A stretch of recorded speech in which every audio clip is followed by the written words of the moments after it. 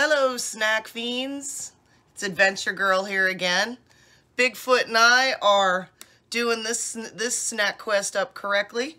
I've got myself a PBR and some queso dip for sourdough craft beer pretzel rings from Unique, the original craft beer pretzel maker. All right, so these are classic Pennsylvania Dutch. They have barley and hops, and it's a sourdough recipe. So there's 120 calories per serving, 0 cholesterol, 0 trans fat, and 0 saturated fat.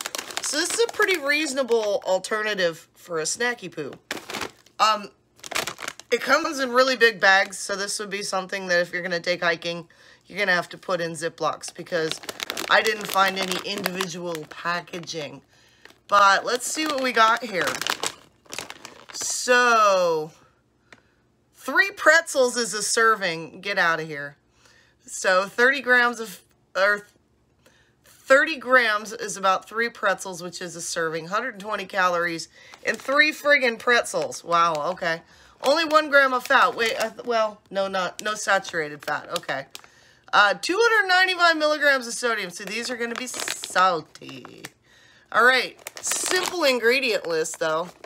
Unbleached wheat flour, sunflower oil, malted barley, salt, soda, yeast, and hops. Contains wheat and gluten, but of course it's pretzels. Duh. But it is non-GMO, it is kosher, it's cholesterol-free and lactose-free. So, unless you're gluten intolerant, this is going to be pretty much covering most of the bases. It does not state it's vegan. However, it's friggin' pretzels, so. Let's see what we got here. Oh, I see why it's only, these are pretty good sized pretzels. Okay, I got it. All right. Okay. Because, you know, you can't have beer pretzels and queso dip without beer. And, well, to be honest with you, even though I'm from the Pacific Northwest, not a big beer fan. So PBR or McMenamin's Ruby, or actually the hard ciders are more my style. But here we go. So yeah, these are freaking donut-sized pretzels. Pretty hardtack, sourdough. Let's see what some queso dip.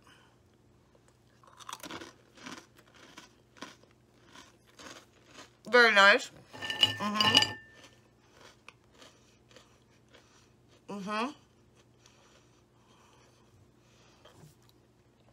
Gotta wash that down. That was quite tasty.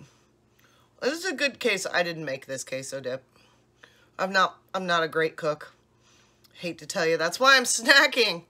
So let's have a taste of without just plain old pretzel, because these have a nice crunch.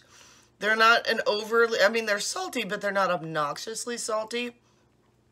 They just have a nice sourdough bread stick pretzel crunch.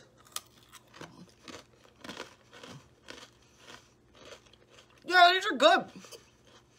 These are really yummy. They're even better with queso.